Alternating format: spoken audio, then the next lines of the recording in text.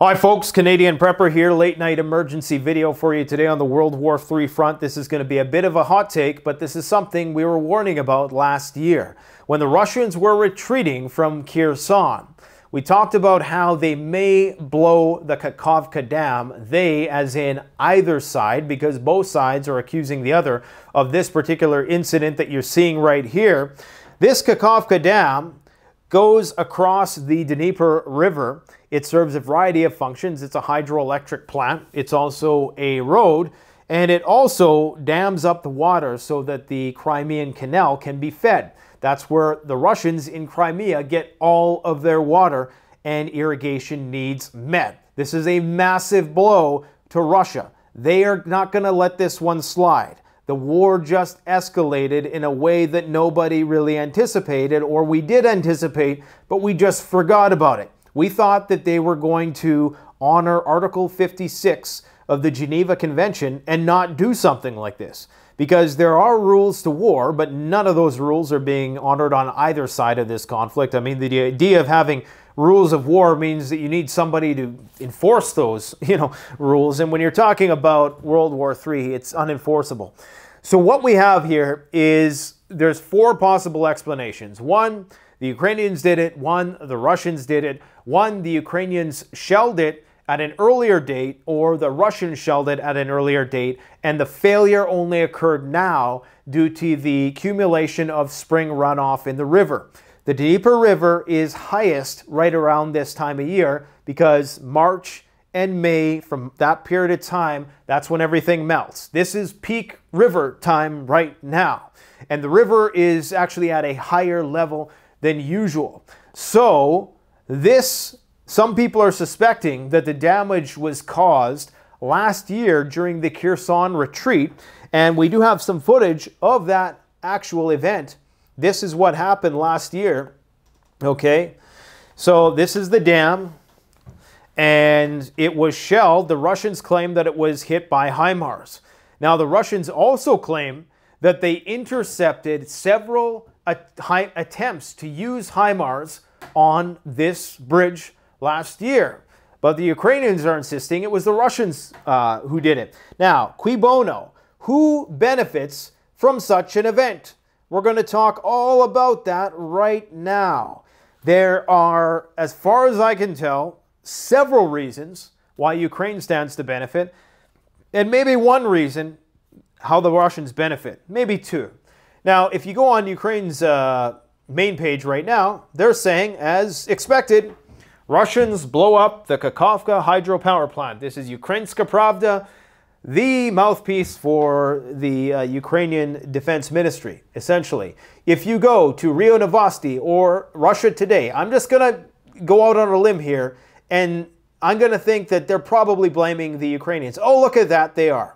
The mayor of Nova Kakhovka, the upper part of the Kakhovka hydroelectric plant was destroyed during shelling. So he's claiming that this was destroyed due to Ukrainian shelling. Now, who stands to benefit? Because, as expected, both sides are going to blame the other. And there's another big elephant in the room here, and that is the nuclear power plant up the way, which is on the same river. If I could find it here, I've zoomed out too much. There it is. Enerhodar. This is where the nuclear power plant is. If these water levels drop as a result of that dam being blown or collapsing due to being previously hit with shells, then the ability to efficiently cool nuclear reactors and spent fuel rods and nuclear fuel is going to be compromised at Enerhodar. Of course, it's already a situation that is very sensitive due to the fact that there's fighting in this region going on. So I'm sure that the IAEA is going to have a lot to say about this, as is the UN. Now, four reasons why the Ukraine stands to benefit. One, you cut off the water supply to Crimea. Okay, this is the North Crimean Canal. This is where it goes, and it goes all the way up. Now that is no longer going to have the water built up in order to reroute that water to here. It's just not going to happen. All of Crimea relied on that water for irrigation. Now the Russians are going to have to truck in water because you know that dam ain't getting fixed in a war zone. It's going to be a long time before that dam gets fixed, okay? That means that either Crimea is going to turn into an abandoned wasteland, because now what sort of incentive are people going to have to stay there? Is Crimea just going to turn into Bakhmut is the question. Guys, this war just got deadly serious. Now, the other potential reasons, that's one of the ways that Ukraine stands to benefit. The other reason why Ukraine stands to benefit is because the bulk of the detrimental effects of the flooding are going to be felt on the left bank. Okay, water flows this way. The left bank is going to be the most compromised. That's where not only Russian townships exist and Russian villages and whatnot, or Ukrainian villages now under the control or annexation of the Russians, I should say more precisely, and possible Russian fortifications and military equipment. Now, I think the Russians were smart enough not to put themselves too close to this fault line, because they knew at one point that this is something that the Ukrainians might do and that it could effectively happen at any time, as did the Ukrainians. But the Ukrainians, this side, this bank of the river, I think it's at a higher elevation, or just the way the floodplain is carved into the earth here, it's going to affect more to the south than it is to the north. So people in Kherson have less to worry about. Probably going to be some flooding, but not going to be nearly as bad as what the Russians have to do with. And as you can see, there's probably a lot of agricultural activity that happens in here as well. So that's one other way that Ukraine stands to benefit. The other way is this potential nuclear emergency. This is going to require more attention. It's going to require more Russian resources and ingenuity in order to maintain this situation if these water levels drop substantially. Now, I don't know when this nuclear plant was built. Was this built before the dam? I'm presuming that they would have had to have been built around the same time, because obviously, you know, the water levels, the dam is going to be used to regulate somewhat the water level, as it's going to affect Europe's largest nuclear power plant. So that's another reason how the Ukraine stand to benefit. The other reason is it's a great excuse for why we need to either postpone the counteroffensive or how you can effectively minimize any sort of possibility of a Russian flank, because the Russians had the ability to come across the river. In fact, they have a greater capability of doing that because the Ukrainians have no navy anymore. Maybe they have some pontoon bridges that they got from some NATO countries, but now that's going to be virtually impossible. This river is just going to be too big to cross. I mean, we're talking about possible, like 10, 20 kilometers. Possibly, this is the worst case projection here. And this really is the worst time that this could happen, because this is when water levels are highest. So it could look as bad as, the worst case scenario that they show here. This is how it is in normal times, okay? And this is how it could be with that dam bursting, just based on the topography. That's this region right here, okay? So a lot of this stuff is probably going to be underwater, at least until that river runs its course and it reaches equilibrium in the water table. But that could be, several weeks. And of course, the damage is already going to be done. What this does, it creates a window of opportunity to potentially redirect all your forces around this side of the river. Because now the Ukrainians, because now Crimea doesn't have that water. So now Russia has a logistics problem. Russia has a problem of evacuating people over here. This might be a great time, and I would not be surprised if we seen a major counteroffensive in this direction, and possibly just all throughout the front. Okay? So that's 4 ways. The only way that Russia stands to benefit is that now they have basically shortened the front. Okay, so this is the front, this is the entire front line, and now we have to include, so it goes all the way from here, all around, and it basically, the front is going all the way up to Belarus, essentially.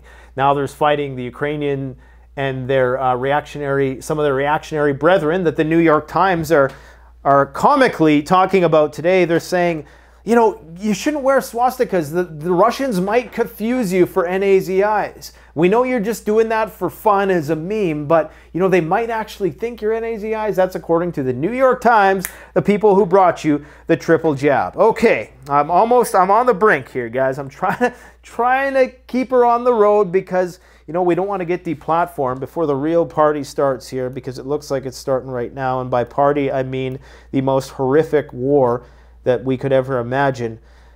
Now, one of my concerns, we're hearing Mark Milley, we're hearing David Petraeus, we're hearing, what's his face, Lindsey Graham, all talk about this ingenious counteroffensive that the Ukrainians have cooked up. Now, if it has been determined, which we'll never know, because, you know, you got Nord Stream, you got so many crimes that just get committed in broad daylight nowadays that nobody's ever going to be held accountable for anything, even if it's clear as day who did what. Is it possible that they knew that this was part of the plan, that this was the genius plan concocted by the Ukrainian Defense Ministry? Is it possible that that was the case and they were just waiting for this time when the water level was highest? Now again, according to reports on both sides claim that they didn't hear explosions, but then again you have other reports, anecdotal of course, from witnesses who claim they did hear explosions. And both sides, regardless of what you want to think, both sides are blaming the other side for doing it. So is it possible? And imagine what a gross violation of Article 56 of the Geneva Convention. Imagine if they knew that this was part of the plan, okay? And I'm talking about the chairman of the Joint Chiefs of Staff, Mark Milley, who claims to have been told the plan by the Ukrainians, even though the Ukrainians claim they don't tell anybody the plan, but their inner circle. Their inner circle, who's been surprisingly silent lately. We talked a little bit about that and the strike on the Ukrainian intelligence agency. Is that what it's called? The Ukrainian intelligence headquarters by the Russians. Big, you know, black hole in the side of the building. And this Budanov guy, their chief intelligence, the guy who oversees their intelligence program, anyways, he's been surprisingly silent as of late, much like the commander of their armed forces, Zaluzhny, who some people think may no longer be on this astral plane, but that's just speculation at this point. Anyways, Article 56.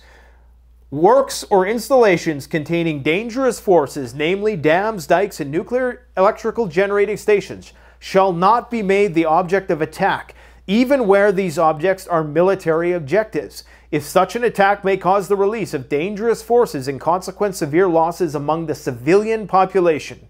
Now, you could probably stretch this to pertain to almost anything that relates to critical infrastructure, but dams, dikes, nuclear electrical stations, that's what they say specifically, and all of those things are impacted by this. So could you imagine the controversy that would arise if we actually knew that this was part of the plan? Okay? You with me? If it's this bad that they're willing to do something like this, and I'm not saying that that's the case. This could be the Russians. Maybe they wanted to destroy their own water supply and flood out their own people and put themselves at risk, or you know, just they wanted to fight this war with a handicap because it was just too easy. It was going too well. But let's just say it wasn't. Let's just say maybe it was NATO and friends. The same people who, you know, the same people, the mysterious people on either side who did Nord Stream, okay? And the Crimean Bridge. If it was them, could you imagine the outrage that will be if the truth ever comes out about it? How our government actually partook in something of this nature. Now again, this could just be a cascading failure of the dam as a result of previous shelling. So we don't want to, you know, speculate too much on this being the master plan, but I'm just saying it looks bad. It looks really, really bad. Now, another thing I've been thinking about lately, this counteroffensive. And when you really think about this war, guys, and before I dive into this speculation, I want you to just take note of this. This is a This is from the Ukrainian Defense Ministry. Sorry guys, it's late, my brain's not working. This is their account of what happened. They claim that this was the Russian government. I'm not sure if I showed you these images, but this is from May 31st. This is the condition of the bridge, the hydroelectric dam on May 31st. You can see this road is still roughly intact, but it looks quite damaged. Okay, possibly the result of shelling. Most definitely the result of shelling. The dam was also damaged over here earlier in the year. Okay, that was from this one blast that we showed you here. We're pretty sure that that's what caused that one, because that's where it was on the bridge. Now, this is today. So some people are interpreting that maybe what happened was, you know, this was just a cumulative fracture of the dam, and then it just, you know, was a failure that was the result of previous shelling, and this is what it is. It's very possible that that's the case, but I don't know. This game is being played so dirty right now, and I gotta ask myself sometimes, is this counteroffensive? Is this just a buzzword for the start of the real war? Because you have right now NATO mercs using NATO intel, using NATO weapons, with many soldiers who are from NATO countries invading Russia. Okay, now think about this. What if the counteroffensive is actually code for start of the war against Russia, between NATO and Russia? All the playing pieces have been moved in position. Now you have the Russians effectively cut off from Odessa. The only way they're going to be able to reach Odessa now is if they were to do it with their naval forces, which are limited in the Black Sea. And then they have to deal with the Tridents and all the rest. So the Ukraine benefits by not having to worry about being flanked by the Russians in that direction. It's going to be very, very difficult now, because the Russians are going to have to either, you know, find a way to take back that territory. They're going to have to gain total air superiority, which they're not going to have because they're going to be sending F-16s and F-18s. So this pushes the war in this direction, towards Russia. Okay, it moves it away from Moldova, away from Transnistria. And that's another thing, is now it makes it much less likely that Russia can come to the aid of Transnistria and their 1,500 soldiers, which are now effectively landlocked there, even though they were before. But I'm presuming that this is going to complicate logistics if they ever wanted to, you know, reinforce that area with troops. So it seems that this is a very sinister plan. And I don't know who's at fault. I'm just going to leave it at that. I think you guys probably know where I'm leaning towards in terms of who's at fault for this. And at the end of the day, I mean, you could make the argument that were it not for these rules of war, we just arbitrarily make rules for war, as crazy as that sounds, you could make the argument that they have every right to do that on their own territory, regardless of the consequences. And I'm sure people are going to try to make that argument. I think that no matter how you look at it, it's a massive escalation. The Russians are already viewing it as a terror attack. And how many more red lines are they going to let us cross? We've crossed every single red line. Now Crimea is going to turn into a desert. Okay? Their prize Crimea, without water, is going to effectively become uninhabitable unless you truck in water or you pipe in water from the Russian mainland or from that land bridge, or you rebuild a dam, which is likely not going to take place. Now, the one possible positive outcome that can happen here, which I highly doubt because both sides are blaming the other, this could cause a ceasefire, because this could bring the IAEA into the conversation.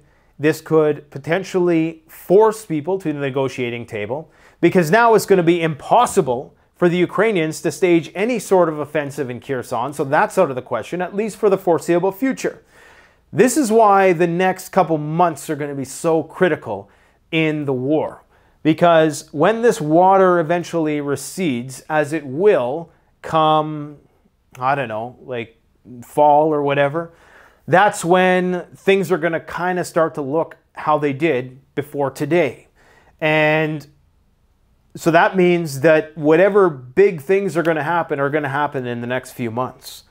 I just hope that this counteroffensive isn't code for actual start of we're going to go to war with the Russians, because all the pieces are being moved into position, whether it's in the northern Ukrainian border, Belarus, Poland, concentrating all their forces in an easterly direction, the stuff going on with Kaliningrad, all the recon planes in the sky, the incursions into Russian territory. It doesn't look good, my friends. Keep on prepping.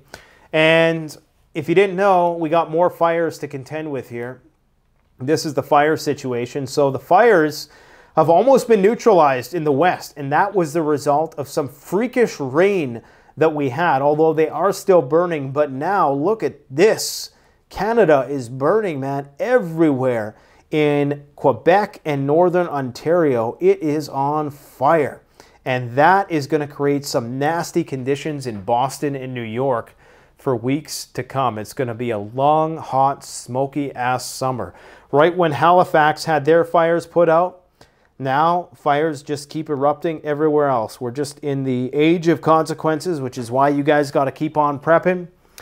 I hope you found this to be somewhat informative. Thanks for watching. Don't forget to like, comment, subscribe. Keep on prepping. Give the video a thumbs up. And if you want to support the channel, CanadianPreparedness.com. Take care, guys.